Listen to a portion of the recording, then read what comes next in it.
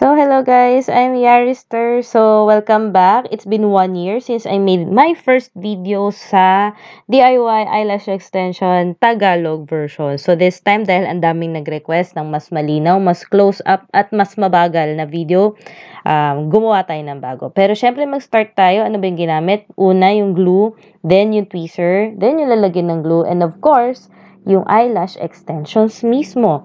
So, dito ang ginamit po natin is the clustered type 2D. Ibig sabihin, dalawa po ang dulo. So, mag-start tayo with the clean hands and clean eyelashes. And, of course, i-prepare na natin yung glue. So, don't forget also pala guys na i-brush yung eyelash extensions po natin para mas madali natin ikabit. So, ito as you can see, hindi ko na siya tinape technique because I'm used to do it this way. So, para sa mga gustong malaman regarding the isolation technique ng DIY ko dati, I'll make another video for that. Maganda mag-subscribe kayo para ma-update ko kayo regarding sa mga bagong videos na mga DIY. Kasi magbe-base po ako sa mga requested and tanong po ninyo sa mga comment below. So, ayan. Singit ko lang po guys, magbibigay ako ng technique and advices or tips paano magkabit ng eyelash extension. So, ayan nga guys, as you can see dito, isa-isa ko na po siyang nilalagay and careful po ako sa pagkabit. But before that guys, hingi po ako ng konting advice. As you can see sa video, medyo lumalabo po yung focus ng camera ko. Sa mga nanonood po dyan na marunong sa settings ng mga camera, I'm using Canon M10. Tama ba? Oo, Canon M10 mirrorless. So, yun po yung ginagamit ko dito sa film na to. And, ang setting ko po dyan is autofocus. O, diba? Autofocus. Biglang nawala na naman.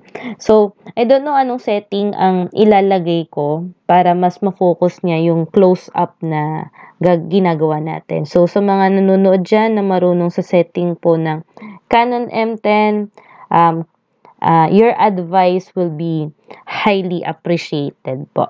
So, tuloy ko na lang po guys yung advice. Going back to our original topic.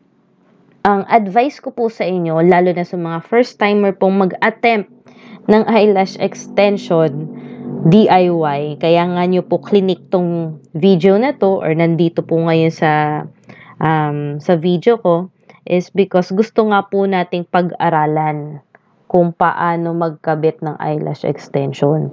So, dito po mga guys, careful na lang po kayo sa paggamit po ng tweezer because ang pagkabit po ng eyelashes ay hindi po biro.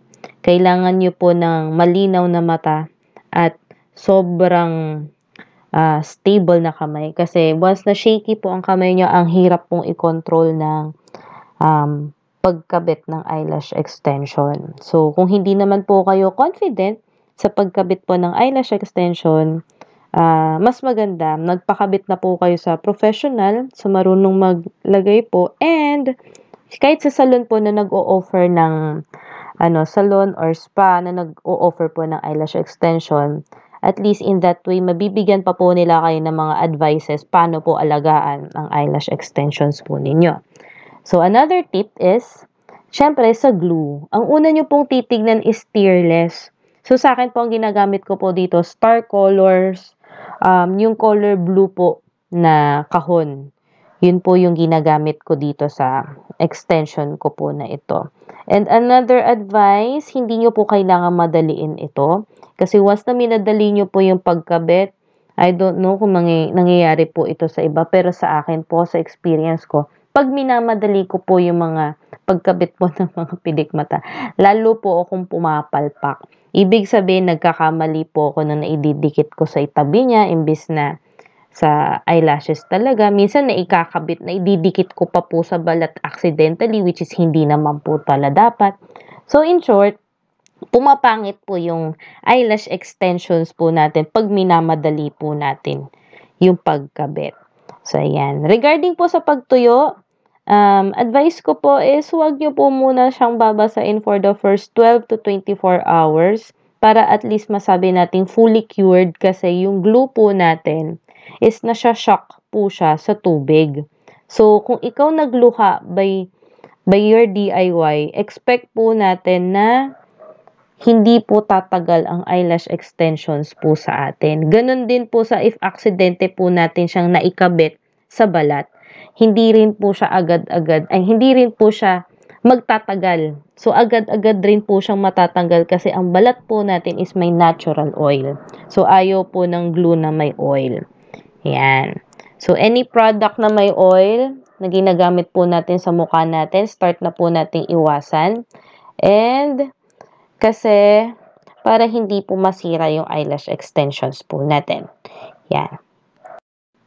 As you can see dito, ang technique ko is, hinihila ko yung eyelid ko pataas habang nakaharap ako sa salamin para mas makita ko mismo yung mga eyelashes ko, nakakabitan ko ng eyelash extension.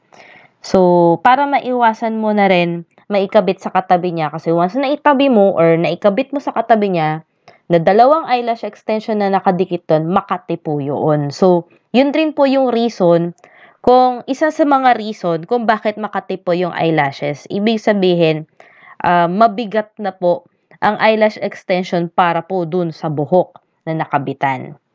So, ayan. As you can see po dito sa video natin, yan, medyo malayo na po yung pinagkaiba ng left eyelashes ko sa right eyelashes ko. And ang advantage po dito sa ating DIY extension is meron po tayong freedom of choice. Ibig sabihin, pag gusto natin ng hanggang dun na lang yung kapal ng eyelashes natin, pwede na po tayong huminto. Or if ever nabitin ka pa po sa kapal, or gusto mo pang dagdagan ng eyelash extension ang mga pilikmata mo, you are free to do that. So, yun yung maganda regarding sa pagdi-DIY po ng ganito. Compared sa mga salon na pagkagising mo, kung ano lang yung nirecommend nila or pinili mo na nirecommend nila, yun lang po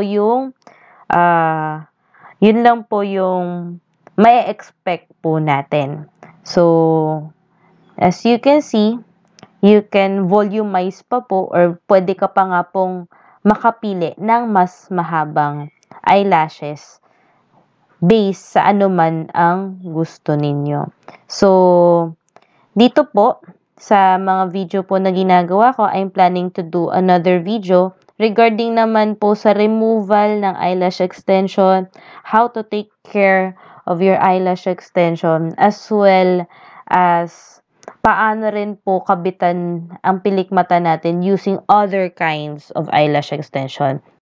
Nag-request sa akin ng eyelash extension na single. So, for me, magiging mas madali yon. Yun lang, mas matagal yon compared sa mga clustered. So, yun, yung difference ng left and right eye ko, ang laki na ng pinagkaiba. So, ayan. I'm done. So, maraming salamat sa panonood. Please don't forget to subscribe para ma-update kayo sa mga susunod na videos. So, maraming salamat guys.